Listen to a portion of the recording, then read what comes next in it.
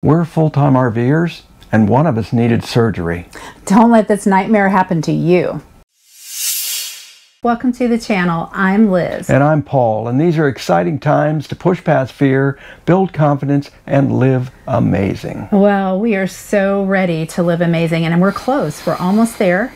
We've missed, we missed 2 whole weeks talking to you all, and it feels so good to be back. Yeah, and you've missed a month, basically. I mean, you've been flat on your back for a month. Yeah, if you haven't seen them, we did a couple videos talking about when my back went out, and we learned a lot, and this actually, it actually could happen to you even if you're RVing not full-time but RVing for a long trip. So we want to kind of go into what happened, how it led to surgery, the mistakes that we made. We're also going to talk about what I did and didn't do in the RV that led to the back problems so that you can avoid the same fate, hopefully. Like I said, mistakes were made, and in retrospect, I can clearly see what we should have done. So I want to say, if you've had sciatica, my heart goes out to you, because what I had was sciatica pain. So it was agony, excruciating pain all the time that nothing would take away. And it got to the point where I would just lay in bed crying. So it was really rough. And I do feel like I've just come out of some trauma. I've had sciatica in the past, but minor compared to what you had. I mean, mine was just discomfort for a few days and then it passed. Yours was just excruciating pain for 4 weeks. So some of the mistakes we made were, we kept on moving. You know, we have been on the road for 3 years as full-time RVers, and we were headed to the beaches in Florida, and we had some mail waiting for us, and we also were excited about hitting the beaches, and this was early October. And we just didn't stop. And I think if we could do it all over again, we would have been like, if Liz is flat on her back, we need to not be traveling at all. Because we were realizing after going to 4 ERs, I really needed a doctor. I really needed to get a specialist. A specialist to get under doctor's care, and also get an MRI to know exactly what was going on. I never saw the CAT scan. I just knew I had a herniated disc, but I didn't really know the details. Right. Every doctor we talked to said, yeah, these things will, 70% of these self-correct, and surgery is not necessary. Yeah. So we kept moving forward thinking, well, it'll start getting better tomorrow or the next day, and it just kept getting worse. But I did get an MRI in Pensacola, and I learned that, you know, it was a big herniated disc, 1.5 centimeters. Which is about 5/8 of an inch. 14 millimeters is 9/16, so let's say 5/8. So from what I understand is herniated discs are measured in millimeters, and mine was 1.5 centimeters, so it was plenty big. The advice, you know, I was staying in bed, and a lot of the advice was, you know, with a back, you may not want to move, but you really should. You know, get up every hour and walk. So I was doing that. I was getting up every hour, even at night, and walking, and I was actually making myself worse. And chiropractic care, same thing. We tried the chiropractor. I can tell you that I cried on the table the second treatment, and I said, make it stop. I mean, it was so awful. And we learned, using me as a guinea pig, I really should not have had chiropractic care with a herniated disc. Right. Also, we learned I had, I think, 3 physical therapy sessions. We learned right away that I could not do any stretching or exercises. I was in such acute pain that any movement was making it worse. So the reason why you didn't hear from us the last 2 Fridays was because I was in too much pain to She couldn't sit up. The timing was horrible because the Blue Angels were coming to town. There were no campgrounds to be had. And Pensacola is a small town, so there wasn't a lot of choice as far as getting spinal care. Right. So I'm in this agony. Which is worse, seeing, you know, being in agony, or like you watching me being in agony? It was very stressful, and that was part of what was causing my ability to make the right decisions. I was so frantic. I just didn't know what to do, and I would say often that I just don't know what to do. And I'm at a loss. And you know, that's on me. I take responsibility for that. But I got to where I said, you know, I'm blinded by pain. I can't make a decision. Right. I finally just said, look, because we always make decisions jointly and we agree. And I finally just said, I'm not going to make a decision. I am in too much pain. Right. And that's when you stepped up and Right. and changed everything. Right. Yeah. Towards the end of this ordeal, We're now in coming up to the end of week 4. We're closing in on week 4. I'm calling every campground in Pensacola to see if I can get a site there, and I'm coming up empty. So I'm looking, okay, where do we go from here? If we have to move again, which direction do we go? Do we backtrack and go to Mobile, or do we go forward and go to Tallahassee? And I thought, well, Mobile's 50 miles away. Let's just take the shorter route. And I found the one that we're in here, which is not in the greatest part of town, but it is the campground. The people are nice. It's quiet. It's nice. It's nothing fancy, but it's exactly what we need at exactly the right time, and the price is great too. Yeah, the price was, I was willing to pay anything, but the price, it turns out that it's a little under $500 a month here. So if we had to stay, you know, that's not going to be a problem. But the key was, now if you're taking a long RV trip, you want to think about this, and certainly if you're a full-time RVer, the key is if something goes wrong and there's a medical issue, most likely you'll be like us. We stay away from cities, we stay away from urban areas. You will want to change that and get to where there is services and support, and do some looking, because the closer you get to urban, the harder it is, of course, to find campgrounds. So we pack up, make the hour drive to get here. Oh, and it's not he. I could not do anything. Yeah. He had to do everything. So and of course make me meals and help me get dressed, the whole bit. Yeah.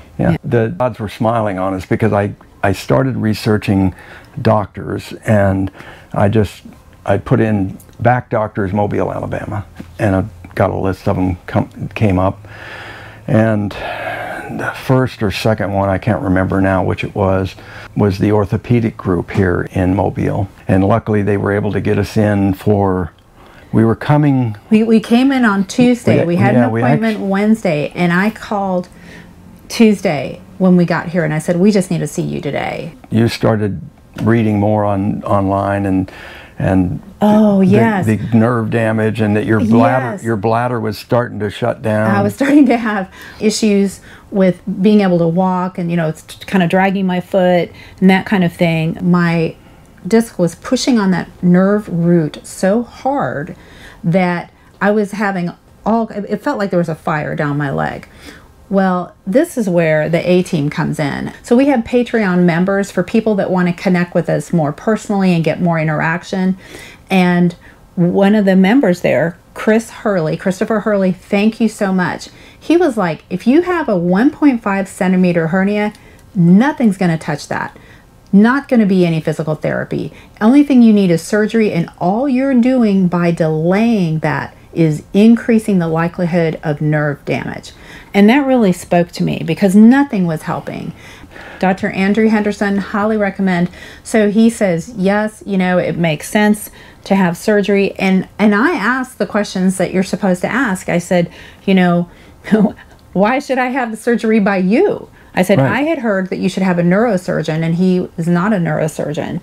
No, he's a spine surgeon. Now he is the only doctor in Mobile who is certified to do this micro discectomy procedure. Yeah, I had a discectomy. A micro discectomy. Micro discectomy, and that's what he said. He's the only one in town. The incision is about that long. He said if I had a neurosurgeon do it, I would be in the hospital for days, because I'd be opened up, versus having this small incision. And of course the healing would have taken longer, the expense. Yeah. So that was wonderful, and that was whatever it is, the God smiling on us, a God wink, a miracle, whatever you call it, that we happened to get. And he saw us on Tuesday. In surgery, and on Thursday midday. I mean, we just felt so blessed to have found Dr. Henderson. He just Yeah, he was just great. If you're seeing this, doctor, I can't thank you enough. So it's been 4 days, and you can see I'm up and about. Now, I do have right now some residual nerve stuff going on. I'm hoping and I'm believing that I will get better, but I have some weird feelings in I mean, the nerve's been jangled for a month. Yeah, that nerve, you traumatize that nerve, and it's going to take time. Right. So just, so I'm hoping that I'll be 100%, but if I'm not, I'm still so grateful. I'm having a little bit of issues with balance, a little bit of issues with sensations. It feels like I'm wearing fuzzy socks with a hole ripped out of one. I mean, it feels really weird, but I am also noticing that I'm listing to the left a lot. So I'm being very careful, but there are some other points we wanted to make. So I had to pay for some of this out of pocket, for most of this out of pocket. Yeah. This, for some reason, was considered elective surgery, and I don't know that my doctor said that, but I think that the insurance or something, and it's not elective.